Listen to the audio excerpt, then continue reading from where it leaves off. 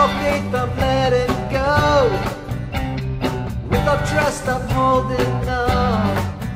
The substance of your hope and love. The substance of your hope and love. In your hand, I'll face the storms. In your will, I'm pressing on and on. The substance of.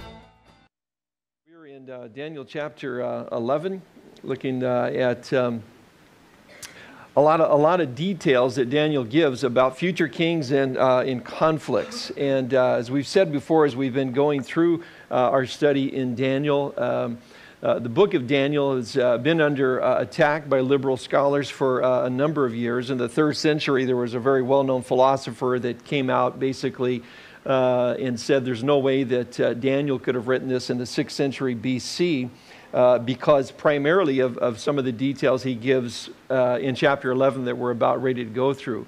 It is so detailed. We're going to go through 20 verses from actually 19, verse 2 to 20, and actually we'll enumerate 40 plus details that Daniel predicts that would happen in the future in a particular sequence. It's and of course we know that they did happen. And so again, the liberal scholars from the 3rd century on said there's no way that Daniel could write this. Of course, they deny a belief in God or that God could speak to a man and tell him the future in advance, which is what God does through prophecy.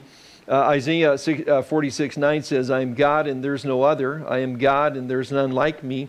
I make known the end from the beginning, from ancient times, what is still to come. So again, Isaiah, of course, and his prophecy, his predictions of future events, and Daniel here in terms of world events. Jerome, one of the early church leaders, in answer to that particular philosopher, wrote a 1,000-page commentary just on the book of Daniel to try to give an answer to those critics. And basically, the discussion and the debate went on for a number of years until 1947 and the discovery of the Dead Sea Scrolls. And we'll make mention of that again, but just again, if you're not familiar, in 1947, a Bedouin is searching for his sheep. He goes into a cave, finds some clay pots, and unearths what's been considered the greatest archaeological discovery of the 20th century.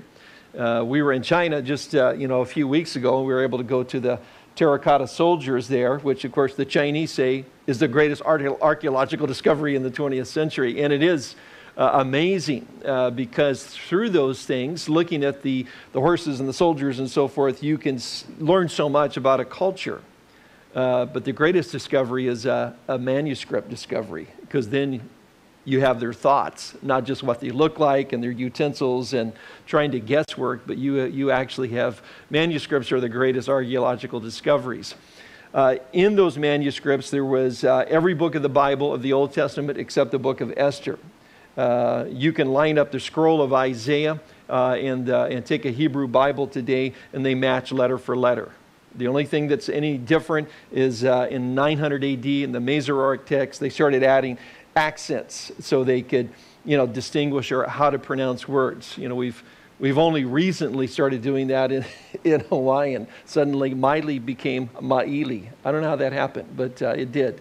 I think it was an advertising thing. But what do you call the surf spot? We still call it Miley. But add the accent, it changes. They added that. Other than that, it's letter for letter. It's perfect. So the Dead Sea Scrolls tell us the accuracy of God's Word.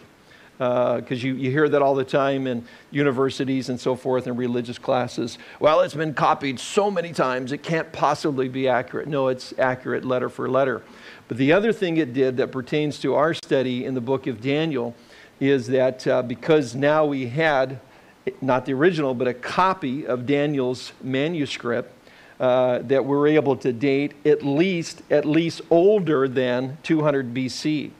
As we go through these events, I'll mention some of the dates as we go through them, and the bottom line is that as these events are happening that Daniel predict, sitting in a clay jar in a cave near En-Gedi is the manuscript of Daniel, already there, already intact before the events unfold. And no longer did liberal critics really want to debate much the issue of the accuracy of Daniel. But really an amazing text, and so detailed that we're going to really take it in 3 weeks. We're going to go through the issue of the Persian kings that are announced, the Greek kings, and in particular kings of the north and the south that are the Seleucid Empire and the Ptolemy Empire. And Daniel focuses on those because they have to do with Israel, Israel's existence, Israel's persecution, what will happen to Israel in the future. Next week, we'll take the next section that deals with Antiochus Epiphanes in particular, who we've already discussed. Daniel's already made reference of him, the stern-faced king that comes on, who's really a type of the Antichrist. And then from verse 36 on, we shift in time period, because verse 35 begins to talk about a king in the last days. And so from verse 36 on, we're really talking about prophecy yet to be fulfilled in terms of the Antichrist. So again, two kinds of prophecies in the Bible, those that are fulfilled, those that are yet to be fulfilled. The ones that we're looking at this morning and next week have already been fulfilled. In 2 weeks, we'll look at the ones that are yet to be fulfilled. We're kind of, it's a lot of information, and I'm going to I tried to lay it out as simply as I could and as cleanly as I could so we could kind of march through it and you can see some of the details. And of course, it's my hope and prayer that if anything else, you just go, wow, that's incredible. God's word is incredible, that is so accurate and that we can trust it. You know, as Peter says, it says, forget the spiritual experiences. We have the more sure word of prophecy. That's how we can know the Bible is true. Daniel's got a purpose, or God's got a purpose in revealing this to Daniel, that he might, again, lay this out to Israel, to the Jews, because they're getting ready to go through some horrific experiences. And he wanted them to cling to his word, even as he would us. We'll kind of march through it, and then we'll come back, and then I'll pretty quickly, actually, and we'll go through about 300 years of ancient history in about 20 minutes here.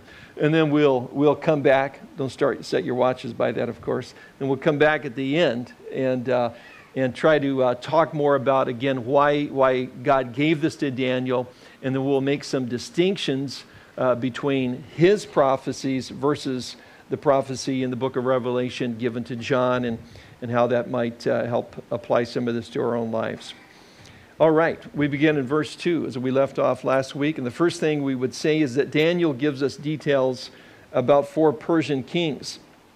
Verse 2, now then I tell you the truth. 3 more kings will appear in Persia, and then a 4th, who will be far richer than all the others.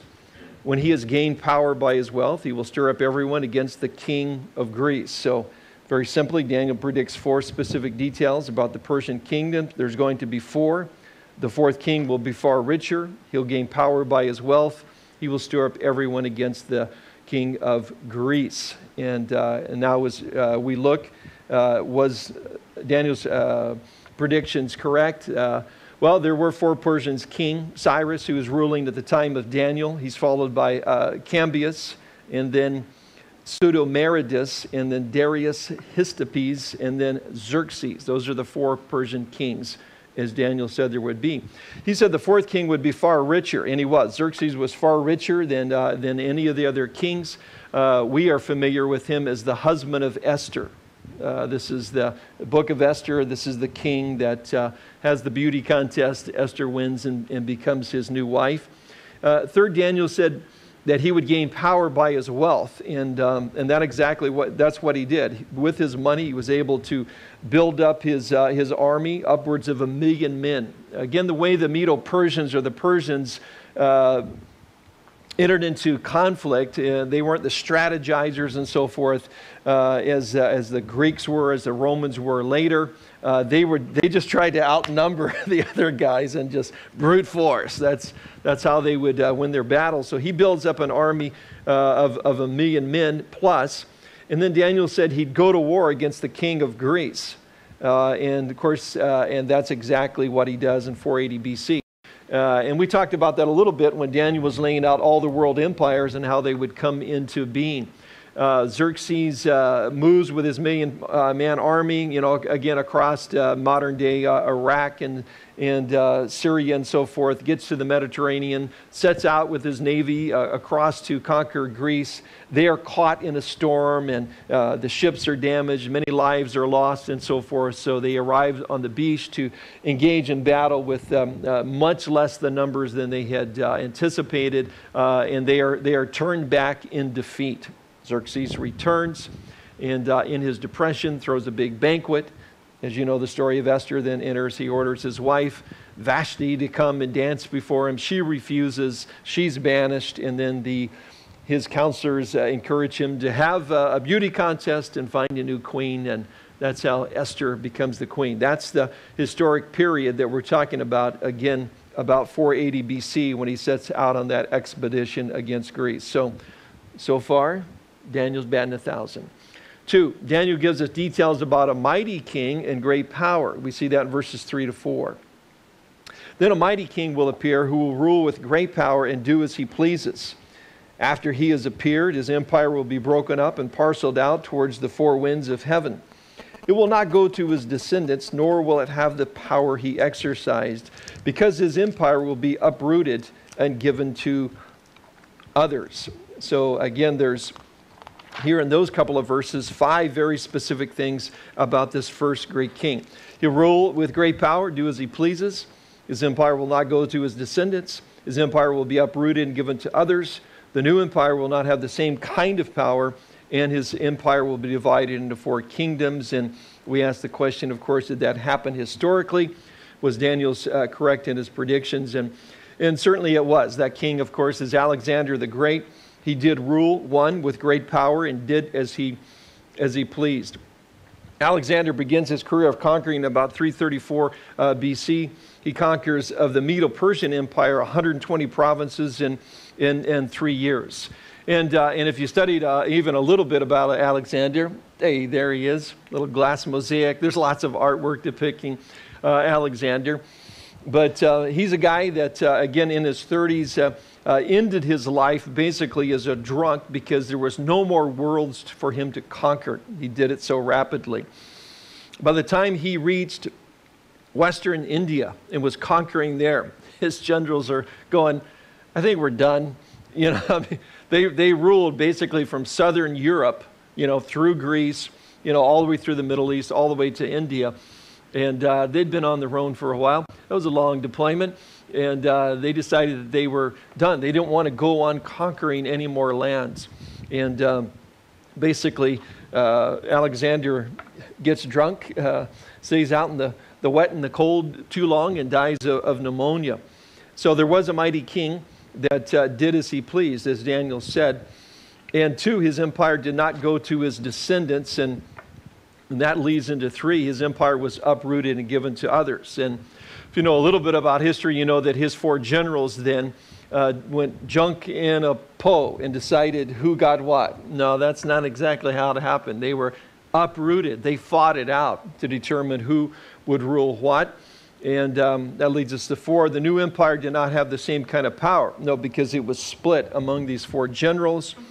And then the 5th thing, Daniel said his empire would be divided into 4 kingdoms, and it was. Cassander was over Macedonia and Greece. Lysimachus was over Asia Minor. Seleucus was over Syria, Turkey, and part of Iraq. So that his Seleucid empire becomes the king of the north of chapter 11 that we'll look at in a moment. His general Ptolemy took over Egypt, Israel, and the island of Cyprus.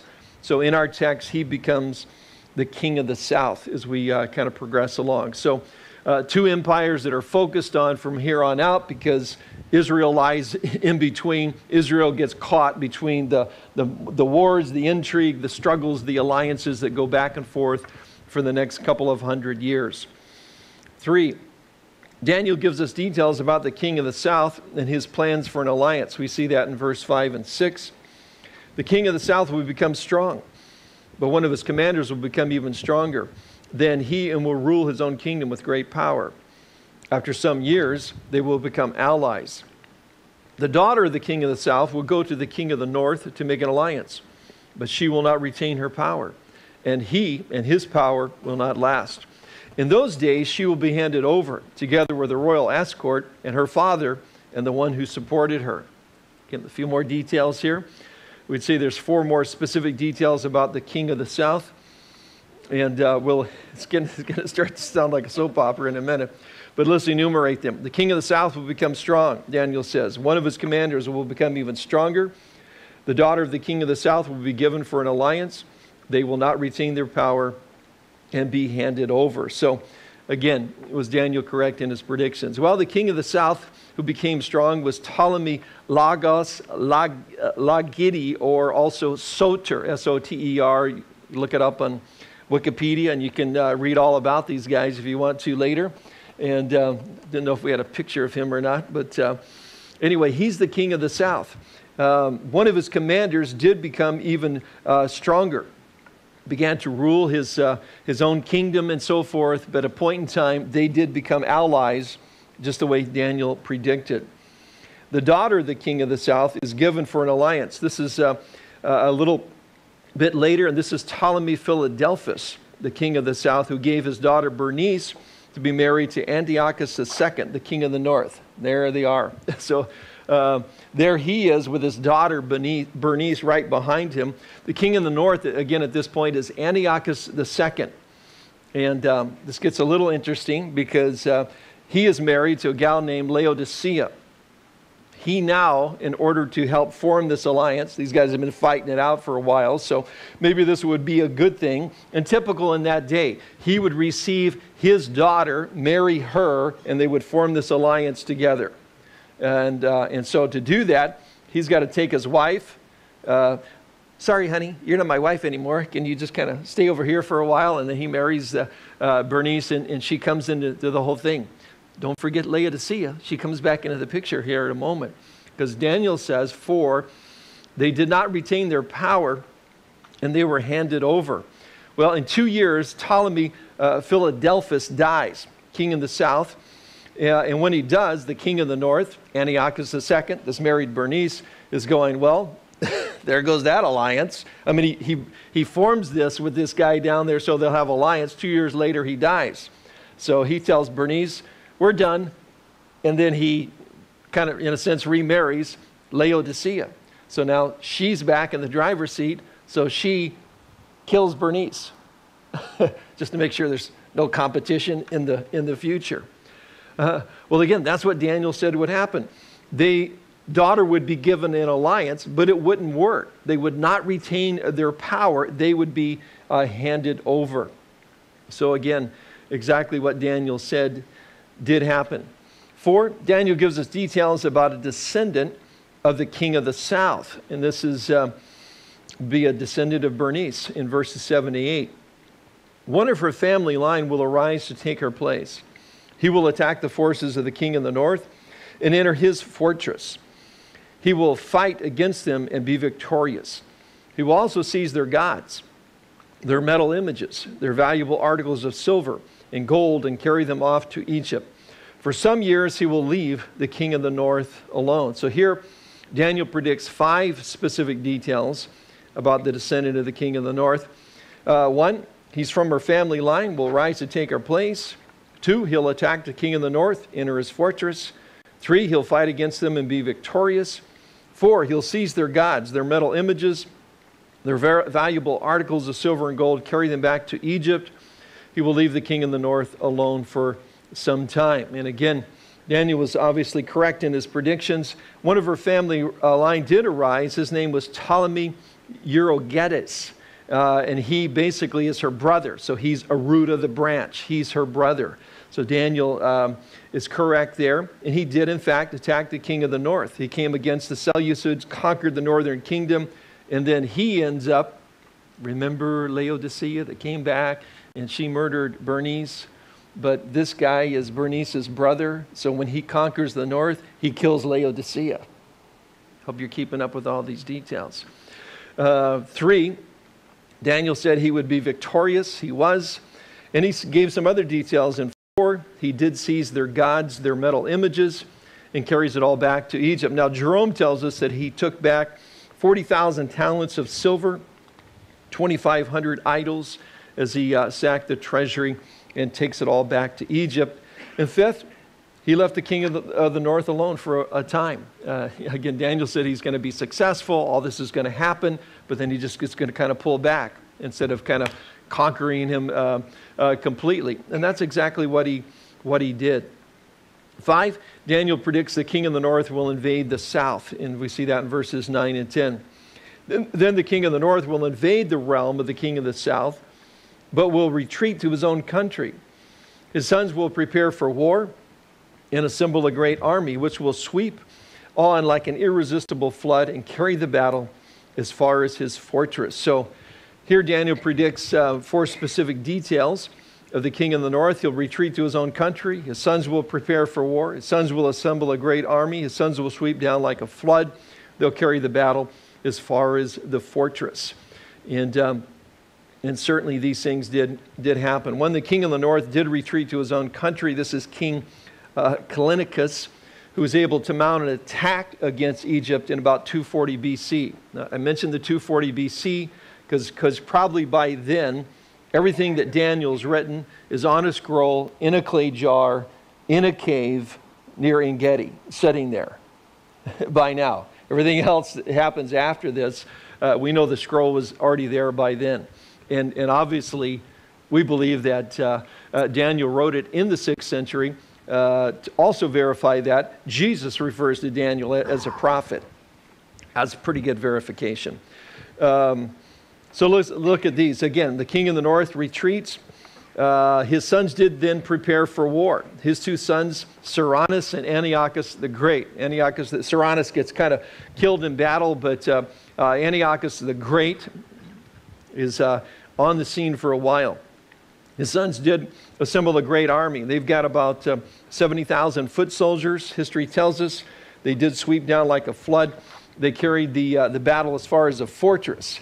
They didn't make it all the way to Egypt, but they made it down the Gaza Strip, which Hamas is ruling today. But that strip of desert on the Mediterranean that leads down to Egypt, the Egyptians had a fortress there, and that's how far they made it.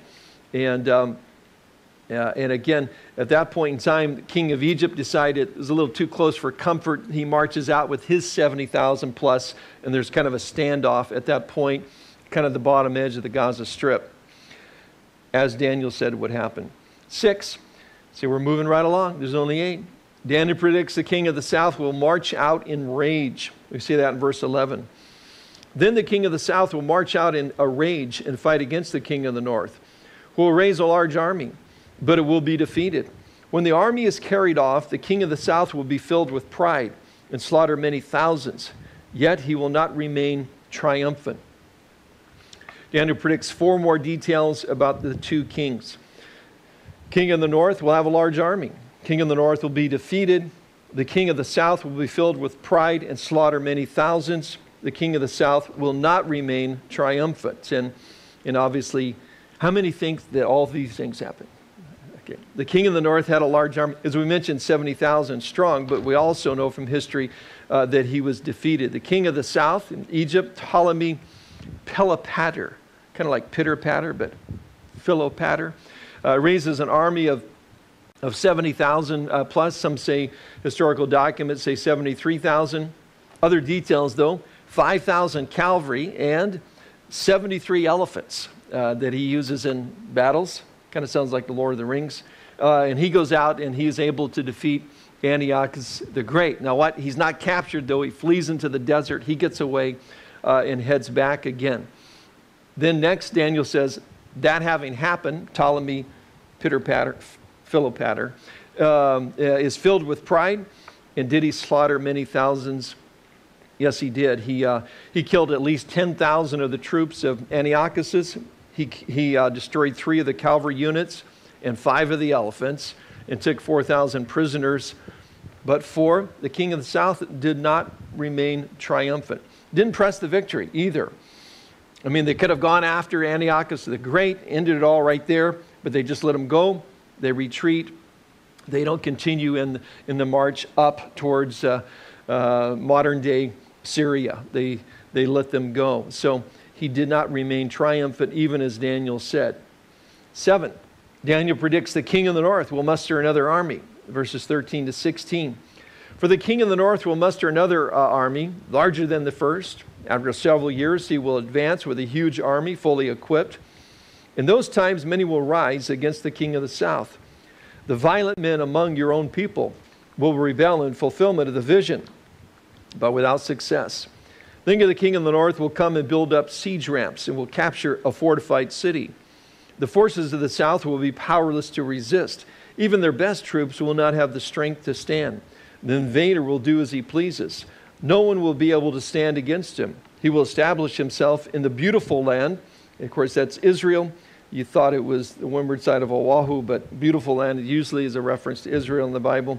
In the beautiful land, and will have the power to destroy it. So there are 7 more details given in regards to the king of the north. Hang in here. We're going to get to the end of these 40 details in a moment. Talk about them a bit. 1, he'll bring an army larger than the previous one. He'll wait several years, and then he will advance against this large, fully equipped army, or with this fully equipped army. He will be joined by others who will arise against the king of the south. Violent people of the south will rebel. He will come and build up siege ramps. He will do as he pleases, and no one will be able to stand against him. He will establish himself in the beautiful land, or Israel, and he'll have the power to destroy Israel. Again, how did these things come about? Well, he brought an army larger than the previous, and this is still Antiochus the Great. He's able to escape through the desert from the last battle. He goes back up, and he takes 14 years to raise a lot of money in a huge army, and then he's about ready to go to battle. But he's waiting and he's biding his time. 2, it says he would wait several years and then advance with a large, fully equipped army. Remember, Ptolemy in the south, pitter-patter, Philopater, he dies. His son takes over. So Antiochus the Great figures this is a good time to go to war. Why? Because the new Ptolemy that's down there, his name is Ptolemy Epiphanes, he's only 5 years old. So he's the new king, he's the new pharaoh. And so he figures this is a good time to take this kid on. So then he does march down. 3, he was joined by others who did arise against the king of the south.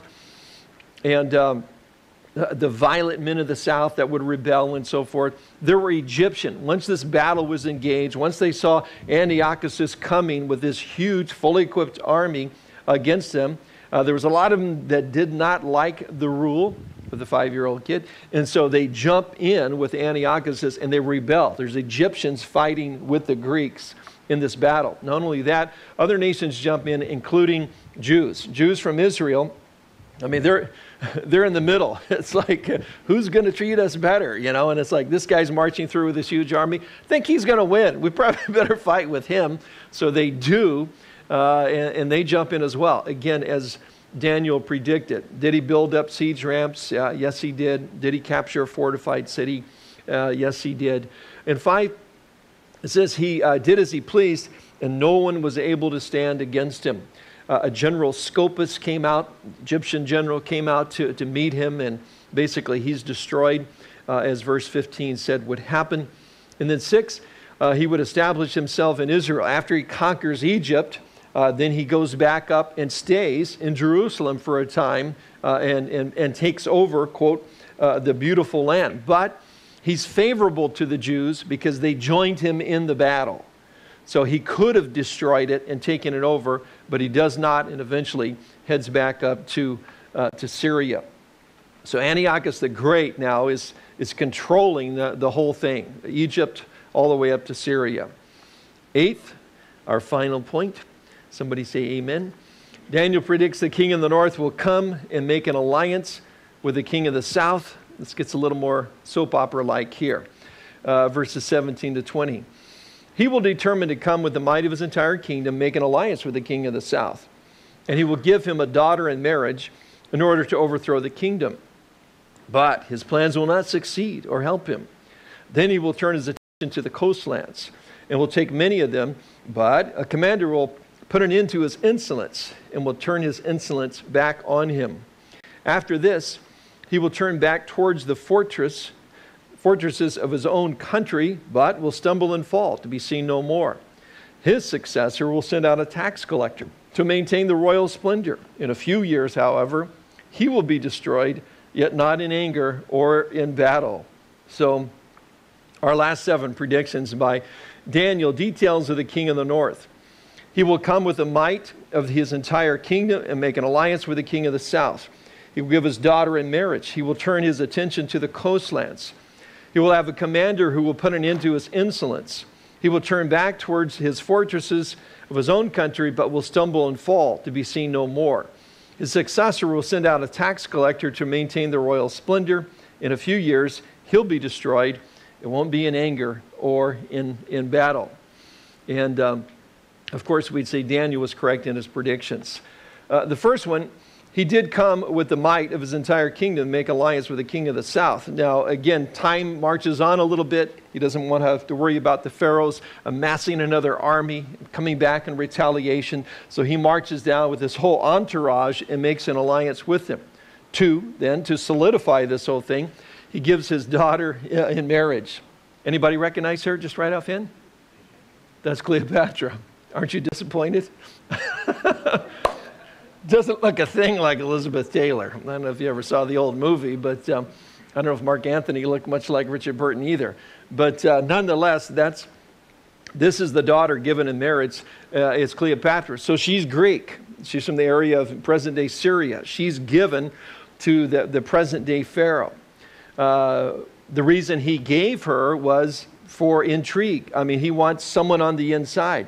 He wants her to possibly come to power and solidify his kingdom and his glory and so forth. Antiochus the Great. Daniel says that's not going to happen, and it didn't happen. She ended up getting down there herself and thinking, I think I could work this to my own advantage. You know, it's so the guy she's married to, the Pharaoh, it's a pretty large kingdom, she's thinking. So if I play my cards right, I can take this whole thing over, which she does. And she becomes the last Pharaoh. Interesting. A Greek woman becomes the last Pharaoh of Egypt. She has no children by him, but she does end up realizing that the next rising power in the world is Rome. And they're starting to get there through the shipping lanes. There are little envoys down there and so forth. And she realizes that things are waning a bit for her dad up here in the Greek Empire. He's soon going to have to deal with the Romans himself. So what she does is she agrees to marry the Caesar or become one of his wives or something. Anyway, they have a kid together. And but she meets a guy named Mark Antony in the process. And then somehow the Caesar dies. And she ends up, I don't know if you can call it a marriage, but she ends up having more kids with Mark Antony. They have twins. They have another child after that. So she has 4 kids all together. Again, she's the last pharaoh of ancient Egypt. And again, her son Caesarion only ruled by name only, and before Augustus has him executed. In terms of, so all of that happened the way Daniel said it was. The third thing, in terms of Antiochus, that wouldn't play out, but he would turn his attention to the coastlands there of the Mediterranean, which he did. He'd have a commander who put an end to his insolence, and he did. He's making his way north along the Mediterranean and some of those islands, and he runs into a Roman general in 190 BC named Lucius Scipio, and basically he persuades him that that's not a good idea to come any closer to Rome than he already is, and he turns back, as Daniel said he would. He would turn back towards his own fortresses. There he would stumble and be seen no more. He ends up plundering the temple of Bellius and Eliamus, and when he does, he's killed, and he is seen no more. The sixth thing that Daniel says, his successor will send out a tax collector to maintain the royal splendor. His son, Seleucus, and then he gets the same name, Philopator. We've already seen one of those before. But again, now he's under heavy burden of the Romans. He's got to deliver a lot of tax money. So he's taxing the people tremendously. He sends his prime minister, a guy named Heliodorus, down to Jerusalem because they're still controlling Israel, and has them basically raid the temple treasury in Jerusalem to pay the taxes. So what Daniel said did come true. It says also then, 7 in a few years he'll be destroyed, but not in anger or in battle. And in fact, when his prime minister returns, Heliodorus, it is believed that he poisons him in order to gain power in the waning days of that kingdom. So he's destroyed neither in anger nor in battle. Lots of details, huh? It's amazing. I mean, it's just amazing. Again, when you can see why liberal critics hate the book of Daniel, and they really hate chapter 11, because it shows that God exists and that he knows the end from the beginning, and that he can speak to a person and tell him the future in advance. And that's why we say and believe that all Scripture is God-breathed and is useful for teaching, rebuking, correcting, and training in righteousness, so that the man of God may be thoroughly equipped for every good work. Because we can believe it. Because it's true beyond a shadow of a doubt. Though there was arguments over it for a long time, praise God for the Dead Sea Scrolls. And not only do we see the accuracy letter by letter of God's Word, but we find that the predictions of Daniel were sitting there in a clay jar while the events are being played out. And it readily silenced the critics. If you hear anything about the Dead Sea Scrolls these days, you won't hear, I'll just tell you, you won't hear anything about the actual biblical text. The only thing that people will talk today in the press is about other writings. They were found there by the community that lived out in Qumran. And they for a long time were believed to be Essenes. And really that's kind of up for grabs now. But their writings were out there. So in the press or anything, when they talk about the Dead Sea Scrolls, they'll want to talk about those other writings and things they found. They don't want to talk about the Bible. And they don't want to talk about its accuracy. And they certainly don't want to mention that the scroll of Daniel was there. Now, what Daniel does next then, and then we'll look at next week, is he goes into the next verse 25 to 35, basically. And he begins to talk about the next Greek king, the last Greek king, Antiochus Epiphanes. As you know from our other study, this guy is the guy that basically goes into and tries to make one more attempt at attacking Egypt. He fails, and in his frustration, he comes back and destroys Israel, destroys everything in the temple, and then does his best to bring Greek culture to the hearts and the minds of the Jewish people to convert them over. He does this by setting up an idol to Zeus, an altar there, sacrifices pigs on the altar in the Holy of Holies there in the temple. Some people sometimes say, well, what about the Shekinah glory of God and God's presence? That hadn't been there in a long time. What about the Ark of the Covenant? It hasn't been there since before the Babylonian captivity. And so he basically desecrates the temple, and he's there until the Maccabees, and we'll talk about them more next week, eventually are able to drive them out. The Greek thought was so permeating the Jewish culture at that point. There was a group of men that decided, listen, we got to do what we can to kind of get back to the Bible here and not be influenced by this liberal thinking.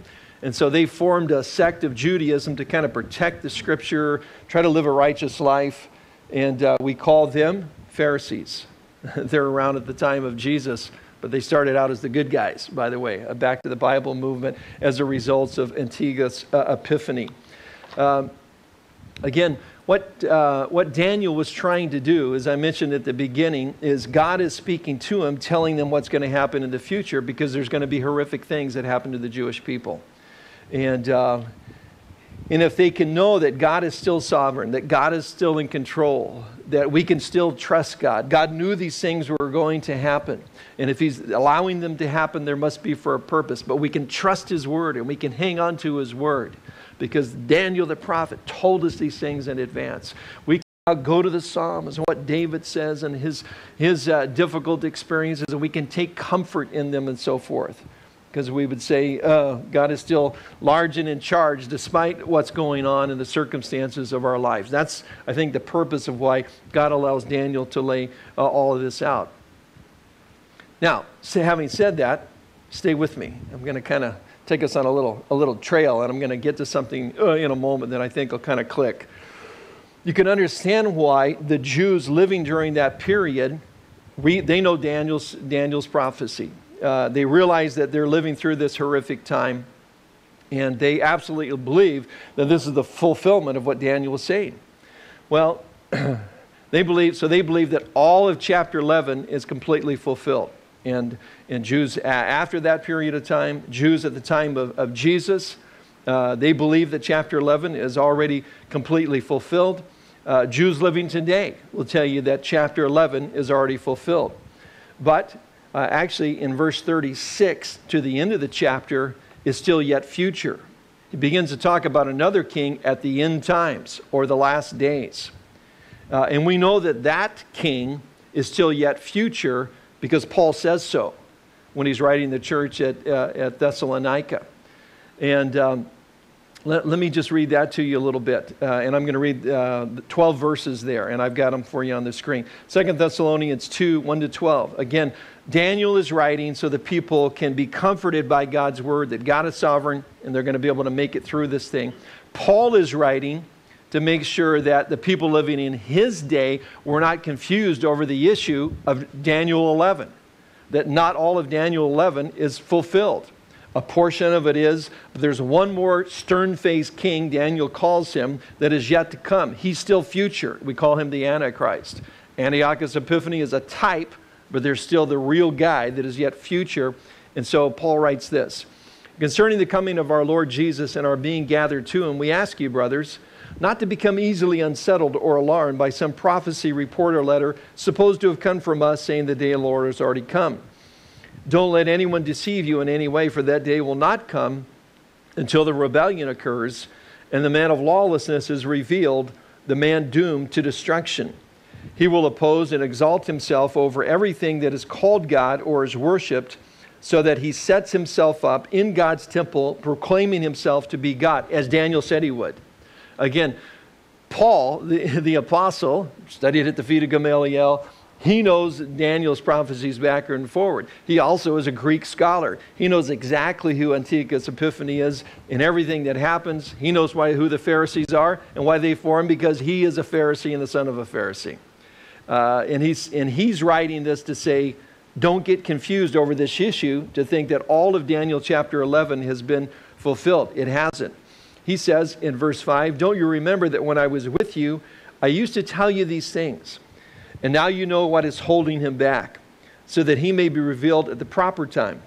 For the secret power of lawlessness is already at work. But the one who now holds it back will continue to do so until he is taken out of the way. And then the lawless one will be revealed, whom the Lord Jesus will overthrow with the breath of his mouth and destroy by the splendor of his coming. The coming of the lawless one will be in accordance with the work of Satan, displayed in all kinds of counterfeit miracles, signs, and wonders, and every sort of evil that deceives those who are perishing. They perish because they refuse to love the truth and so be saved. For this reason, God sends them a powerful delusion so that they will believe the lie, and so that all will be condemned who have not believed the truth but have delighted in wickedness. So Paul's saying, don't believe that all of chapter 11 has been fulfilled. There's a man of lawlessness who's still yet to come. And again, Jews in our day, you now understand, they are not looking or concerned about an antichrist or the son of perdition or the lawless one who Daniel spoke about, who Paul talked about. They're not really worried about him coming on the scene because they think he already came on the scene and he was Antiochus Epiphanes. So Jews today are not looking or concerned about being deceived and having a new temple built, and that if they get a new temple built, the guy that gets it done in 3.5 years is going to walk in there and declare himself to be God. They're not concerned about that because they think he's already come. They're only looking for a Messiah who will be a political and a military leader that will bring them peace in the Middle East. They are prime and ready for the Antichrist to come on the scene and deceive them because they did not understand the scriptures and did not understand chapter 11 of Daniel. Neither did much of the early church because of the debate that went on. And even when the church was, quote, reformed in the 1500s, the Reformed church still kept to that Jewish theology, that what became Roman Catholic theology, which became Reformed theology. So Reformed churches today, which make up in numbers anyway of people call themselves Christians, about 75% of the Christians in the world today, think that Daniel chapter 11 is completely fulfilled and that it's already happened. But again, Daniel was writing, concerned for the people of Israel, for the Jews, to trust God's word. Paul is writing so that we won't be deceived and think that it's all been fulfilled already. Now again, when Daniel finishes his prophecy, the messenger says to him, seal up these words because they're for the future, a time yet to come. Now when John, the Apostle John, writes about these things also in Revelation 22, it says, then he told me, do not seal up the words of prophecy of this book because the time is near. Daniel talked about it. Some of these things would be future, far in advance, even though people are deceived and didn't really get it and kind of think that it's all been fulfilled. It's for a time yet to come. Reveals very much the same thing and more details to John. It says, don't seal it up because the time is near. Which begs the question, I think it's been a while. So how can it be the time is near? That takes us to Acts chapter 2. We're almost done. Acts chapter 2. The Holy Spirit is poured out on the church, and everybody's speaking in tongues, unknown languages. The crowd says, I think they're drunk. And Peter stands up and says, we're not drunk. It's not even 9 in the morning. It's a Jewish feast day. We haven't drunk anything yet. We're fasting until a certain time, so we can't be drunk. And then he says, what's happening was actually spoken of by the prophet Joel. And then you're kind of familiar with that. The first opening, Peter says, in the last day, God says, I'll pour out my spirit on all people. Your sons and daughters will prophesy. Your young men will see visions. Your old men will dream dreams. And we see a lot of that in the book of Acts. He goes on, continues the prophecy of Joel, and as you know, then begins to talk about events that take place during the Great Tribulation. The sun blackened, the moon turning to blood, and all these kinds of things. Anybody notice any of those things happening yet? I haven't noticed that. But we know from John they will happen during the Great Tribulation period. So what's Peter saying? At this point, he says, in the last days, God says. Why is this happening? We're in the last days, Peter says. John says, the angel tells him, don't seal up the scroll because the time's at hand. Peter stands up and says, this is it. This is the beginning. We've been in the last days ever since the Holy Spirit was poured out on the church. And that's going to continue, and we don't go into the tribulation until the Antichrist is revealed. Now, again, what we just read, Paul says there's a restraining force that keeps the Antichrist from being revealed. What is he? Who is that restraining force? Well, the Holy Spirit in the life of the church kicked it off. It's the Holy Spirit in the life of the church that's removed that reveals the Antichrist. We call that the rapture. When the church is raptured to be with the Lord, again, Paul says to the church in Thessalonica that the Lord himself will come down from heaven with a loud command, with the voice of the archangel, with the trumpet call of God, and we who and the dead in Christ will rise first. We who are still alive and left will be caught up in the clouds to meet the Lord in the air, and so we'll be with the Lord forever. The rapture of the church, that's the restraining force that allows the Antichrist to come upon the scene. Again, it's important for us to see this because the Jews today don't really understand it. They think it's all been fulfilled. They're ready to be deceived by a fake Messiah that will come to the Middle East. And a lot of the church has been deceived because they think all these things have already been fulfilled as well. So again, next week, Antiochus Epiphanes, more details about him, verification of Daniel and his prophecy But the next week, those details pertain to a time yet future, the Antichrist that will come on the scene. What it means is we can learn all about him, know what he looks like, know what's going to happen, but we'll never see him because the church will be gone before the Antichrist comes on the scene. What I hope it means to us is this. It'd be like if, I don't know if you read about that luxury liner that hit an iceberg and was going down this last week. Everybody quickly got into the lifeboats. There was a Norwegian luxury liner nearby, came by, picked them up. Everybody was fine. It wouldn't be real encouraging to you if the captain came by and said, we just hit an iceberg, we want to get into the lifeboats quickly. By the way, did I mention that the lifeboats have several holes in them? That wouldn't exactly be good news to you at that time. And yet at the same time, if people don't really believe that their Bibles are true, they've got a lifeboat in a time of desperation that's got holes in it. What are you really going to cling to? What are you going to hold on? What are you really going to trust? What I want to say is that when we study prophecy in these kinds of details, and what we know from the Dead Sea Scrolls is that we've got a lifeboat that is secure and will hold us and will never allow us to go down. It's the Word of God. And I can tell you from being with people that are going through death experiences and think they're dying, a lot of the dear saints in the Lord, they'll just tell me, especially the older ones, Pastor, don't talk to me. Just read me the scriptures. That's what I need to hear right now. Because they believe the Word of God. And if we believe it, that it is inspired, then we can say, and it is useful for teaching, for rebuking, they want to hear that part, correcting, and training in righteousness in some aspects of our lives. No, in every aspect of our life. So that we'll be thoroughly equipped for everything the Lord wants us to do. Everything. Not just coming to church on Sunday. No, everything. How you handle your finances? Yeah, everything. How you raise your kids? Everything. How you view art and history? Yeah, everything. And really that launches us into, that's my segue into the Truth Project. That's what that does. And Paul says, do not be conformed any longer to the pattern of this world, but be transformed from it by the renewing of your mind. And we get that from the Word of God. He says in that way we'll be able to test and approve what God's will is. It's good and pleasing and perfect will. And sometimes there's Christians out there that struggle with the basic issue of what is God's will for my life. It comes back to the Word of God. We can trust it. It can conform, again, transform our minds, and then we'll know what God's good and pleasing and perfect will is. Don't get lost in the details. It's good to see them, but we want to see the big picture at the same time. Amen.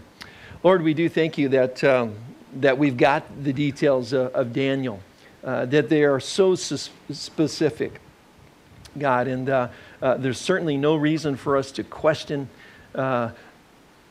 the authenticity of your word and how it can minister to our hearts. I pray that we would learn to love it and to trust it. And Lord, just go to it daily, that it might be the nourishment to our souls that we need. Lord, we pray that you'd give us an excitement just to have a Bible, just to study your word. Again, having just come back from China and see the tremendous hunger people have who don't have a Bible, who would walk a long ways and give a lot just to have a copy of the scriptures, Lord. God, may we have that same kind of hunger and just an awe of your inspired word as we leave this morning. And I pray this in Jesus' name. Amen.